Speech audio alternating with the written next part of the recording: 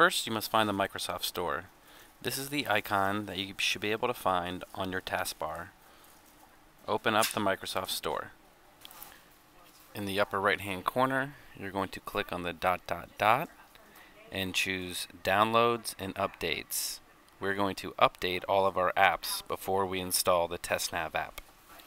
Here you can see I have 17 apps to update. I'm going to click on the Update All link here. And now is when we sit and wait and be patient.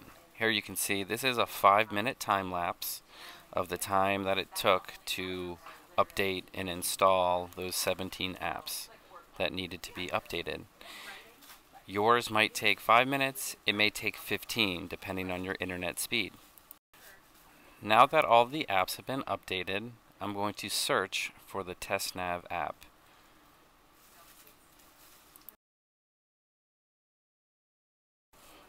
Click on the TestNav app.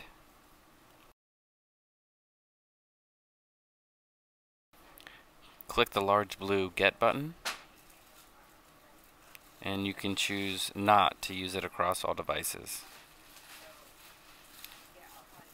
Once it's done downloading and installing, click the Launch button.